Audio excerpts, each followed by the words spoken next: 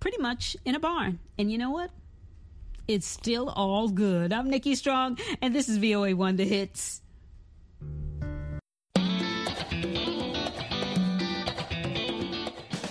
Welcome to Learning English, a daily 30-minute program from the Voice of America. I'm Jonathan Evans. And I'm Ashley Thompson.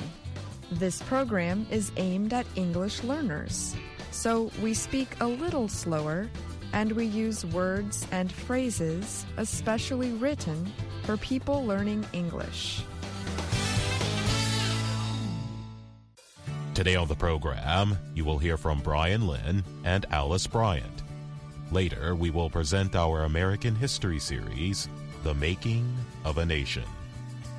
But first, many poor parents in African countries say their children will have to miss the beginning of school this year. Classes are returning after months of delay because of COVID-19, the disease caused by the new coronavirus. Mike Sakago is headmaster of Wampiwo Intake Secondary School near Uganda's capital, Kampala. He has answered concerns from parents struggling to have their children in schools for the first time since March. Many are worried over financial struggles caused by the coronavirus health crisis. They also are concerned about how to protect students in often crowded classrooms. Sakago told the Associated Press that only half of his 430 students had reported to class the day after he began admitting students for the new school term. School officials worry some children might not return because their parents have not been working, he said. In Uganda, officials have set requirements that schools must meet before they can admit students. Most of them could remain at home until as late as next year. Schools must have enough hand-washing areas and enough space in classrooms and living areas for social distancing. While the health crisis has affected education around the world, the crisis is more severe in Africa. Up to 80% of students do not have access to the internet, and distance learning is out of reach for many. Countries south of the Sahara Desert already have the highest rates of children out of school anywhere in the world. Nearly 20% of children between ages 6 and 11, and more than 30% between ages 12 and 14, are not in school. That information comes from the United Nations Culture and Education Agency. The decision to reopen schools remains a problem, especially as the level of testing remains low. Dr. Rashid Aman is Kenya's Chief Administrative Secretary of Health. He said, "One of the things that we have been discussing is how do we monitor the situation in schools where we have large numbers of students." He added, "I think definitely we will require to be doing some level of testing in those populations to see whether there is transmission of asymptomatic cases." As in Uganda, Kenya is implementing a phased reopening of schools. Students taking tests to move to upper grade school, high school, and college reported in October. The rest will return in January, but there is widespread concern that schools were reopened too early, as some have reported outbreaks. Similar problems are reported in Zimbabwe. More than 100,000 public school teachers have been on strike since schools reopened. The teachers are demanding better pay. They also want protective equipment. Raymond Majonwe is Secretary General of the Progressive Teachers Union of Zimbabwe. He warned parents against sending their children to school while teachers are on strike. He said, "Results of the disaster happening with unmonitored school children will be with us for a long time." Officials in Uganda and Kenya are not testing students for the virus before they come to school. John Nkengasong is head of the Africa Centers for Disease Control and Prevention. He told reporters that while his group is not monitoring schools, we naturally expect there will be infections.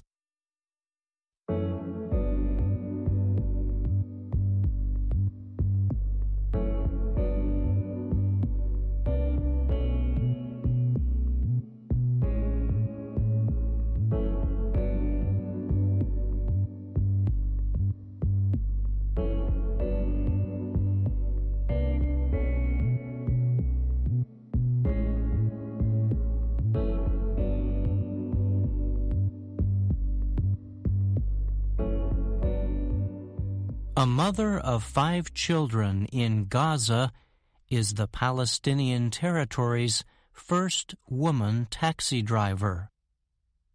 39-year-old Naila Abu Jiba says she likes her job, although some people make fun of her for doing it.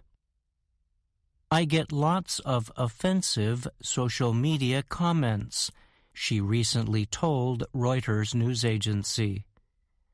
But the encouraging comments are far greater. Abu Jiba says some of the negative comments target her driving abilities. "Some say this is a job for men. Others say we cause accidents, when the fact is women are calmer and more careful drivers than men," she said. Abu Jiba only takes women in her taxi. They must request service ahead of time. Many tell her they feel calmer being driven by her than men. When a woman exits a hairdresser shop, going to a party, dressed and wearing makeup, she feels better riding with a woman, she said. One rider, 28-year-old Susan Abu Atela, told Reuters she does feel more comfortable. Abu Jiba studied and got a degree in community service. But she decided to start her taxi business after failing to find work in her field. She drives a white Kia vehicle and wears a top showing the name of her taxi service, Al-Muqtara, which means chieftain in Arabic. Abu Jiba says she hopes to expand her business once the COVID-19 pandemic passes. The health crisis has led to big reductions in travel and social activities in Gaza. The territory of 2 million people has reported more than 12,000 virus cases and at least 56 deaths. Abu Jiba says she dreams of one day owning a whole Al-Muqtara fleet. I'm Brian Lynn. Today, we continue our discussion about if and whether. Both words are conjunctions that can sometimes be used in place of each other. The word whether shows that there are two possibilities or choices for something. And sometimes the word if shares this meaning. For instance, you can say, "Please find out if my books have arrived," or "Please find out whether my books have arrived." Other times, only one of the words can be used. In part 1 of this program, we talked about when whether must be used. On today's program, part 2, we will talk about when if must be used. I will also explain when the two words are interchangeable. And lastly, I will tell you an easy way to remember which to choose. Let me start by talking about conditionals. Conditional sentences present a condition and a result. In other words, when A happens, B happens. We use if to express a condition. We cannot use whether. Listen to this example. If it rains, we will get wet. In this sentence, if it rains is the condition and we will get wet is the result. Here is another example. I would buy a car if I won the lottery. In this example, the condition is if I won the lottery. The result is I would buy a car. Notice that the condition comes in the second half of the sentence. This change in position does not affect the meaning. Again, the word whether cannot be used to express conditions. Next, let's talk about when if and whether are interchangeable. That means either word can be used with no change in meaning. When reporting yes or no questions, we can use if or whether. Reported questions involve telling someone what another person has asked. Listen to two statements to see what I mean. He asked if I listen to music every night. He asked whether I listen to music every night. We can also use if or whether when asking indirect yes or no questions. An indirect question is one that is worded more politely than a direct question. Listen to the examples. Can you tell me if the train is coming soon? Can you tell me whether the train is coming soon? We can also use if or whether in statements to express doubt about which of two possibilities is true. In these cases, the word or is used. Listen to these statements. We are unsure if the deadline is Wednesday or Friday. We are unsure whether the deadline is Wednesday or Friday. As discussed in Part 1, there are some exceptions.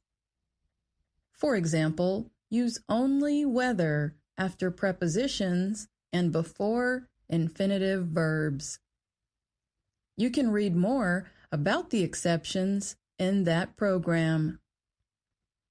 Now, let's talk a little about noun clauses. In all of today's example sentences, except the conditionals, the words if and whether introduce noun clauses. A clause is a part of a sentence with its own subject and verb. Noun clauses act like nouns in sentences. Let's take a closer look at an example. We are unsure whether the deadline is Wednesday or Friday.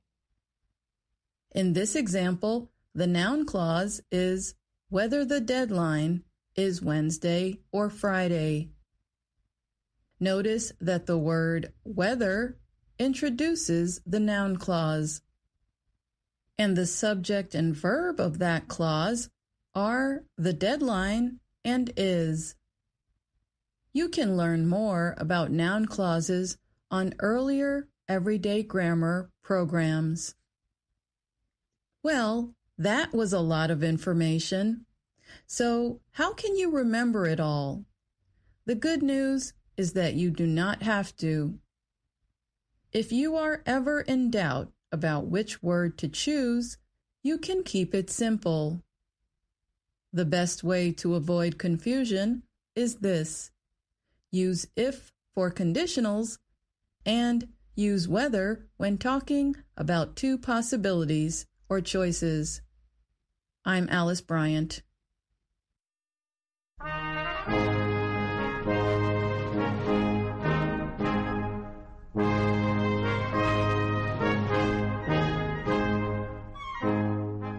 Welcome to The Making of a Nation, American History in VOA Special English. On April 9, 1865, Confederate General Robert E. Lee surrendered his army to Union General Ulysses Grant. Within weeks, the Civil War would be over. When people in Washington learned of Lee's surrender, they hurried to the White House. The crowd wanted to hear from President Abraham Lincoln. The speech he gave would be one of his last, as Kay Gallant and Harry Monroe explained in our series.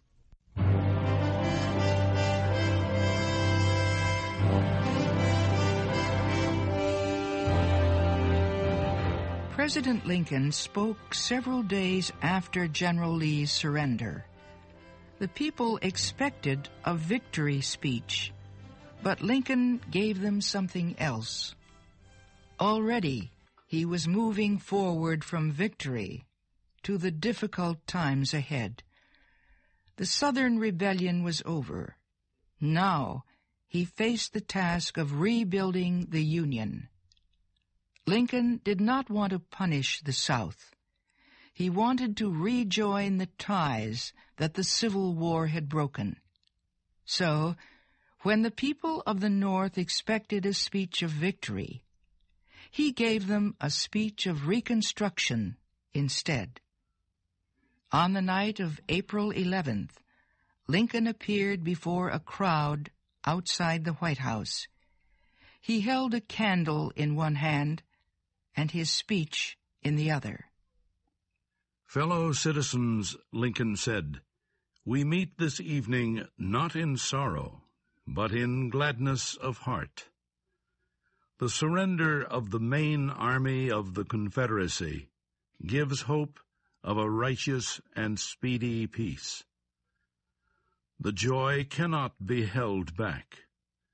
By these recent successes, we have had pressed more closely upon us the question of Reconstruction. We all agree, Lincoln continued, that the so-called seceded states are out of their correct relation with the Union. We also agree that what the government is trying to do is get these states back into their correct relation.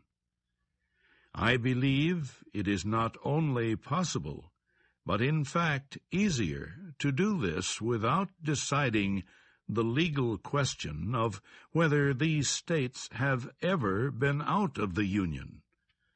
Finding themselves safely at home, it would be of no importance whether they had ever been away. There was cheering and applause when President Lincoln finished, but less than when he began. The speech had been too long and too detailed to please the crowd. Lincoln, however, believed it a success. He hoped he had made the country understand one thing: the great need to forget hatred and bitterness in the difficult time of rebuilding that would follow the war. The President continued to discuss his ideas on Reconstruction over the next few days. On Friday, April 14th, he agreed to put this work aside for a while. In the afternoon, he took his wife Mary for a long drive away from the city. In the evening, they would go to the theater. One of the popular plays of the time, called Our American Cousin, was being performed at Ford's Theater, not far from the White House. The Secretary of War did not want the Lincolns to go alone. He ordered an Army officer to go with them. The President and Mrs. Lincoln sat in special seats at Ford's Theater. The presidential box was above and to one side of the stage. A guard always stood outside the door to the box. On this night, however, the guard did not remain. He left the box unprotected. President Lincoln settled down in his seat to enjoy the play. As he did so, a man came to the door of the box. He carried a gun in one hand and a knife in the other. The man entered the presidential box quietly. He slowly raised the gun. He aimed it at the back of Lincoln's head. He fired. Then the man jumped from the box to the stage, 3 meters below. Many in the theater recognized him. He was an actor, John Wilkes Booth.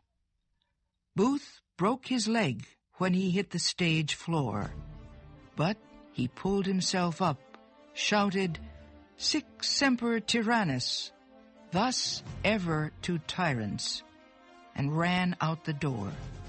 He got on a horse and was gone. The attack was so quick that the audience did not know what had happened. Then a woman shouted, "The president has been shot." Lincoln had fallen forward in his seat, unconscious. Someone asked if it was possible to move him to the White House. A young Army doctor said no. The president's wound was terrible. He would die long before reaching the White House. So Lincoln was moved to a house across the street from Ford's Theater. A doctor tried to remove the bullet from the president's head. He could not. Nothing could be done except wait.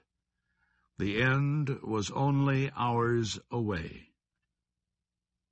Cabinet members began to arrive, while wild reports spread through the city. The Confederates had declared war again. There was fighting in the streets.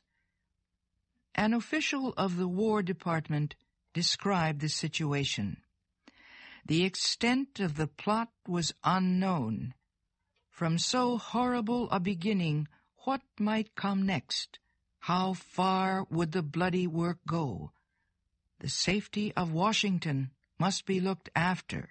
The people must be told. The assassin and his helpers must be captured.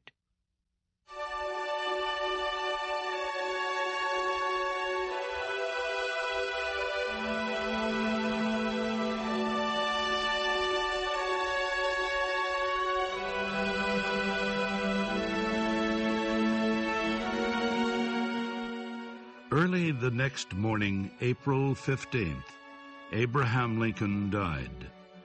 A prayer was said over his body. His eyes were closed. The news went out by telegraph to cities and towns across the country. People read the words, but could not believe them. To millions of Americans, Abraham Lincoln's death was a personal loss. They had come to think of him as more than the President of the United States. He was a trusted friend. People hung black cloth on their doors in sorrow. Even the South mourned for Lincoln, its former enemy. Southern General Joe Johnston said, "Mr. Lincoln was the best friend we had. His death is the worst thing that could happen for the South." Messages of regret came from around the world. British labor groups said they could never forget the things Lincoln had said about working people, things such as the strongest tie of human sympathy should be one uniting all working people of all nations and tongues. A group representing hundreds of French students sent this message: "In President Lincoln, we mourn a fellow citizen.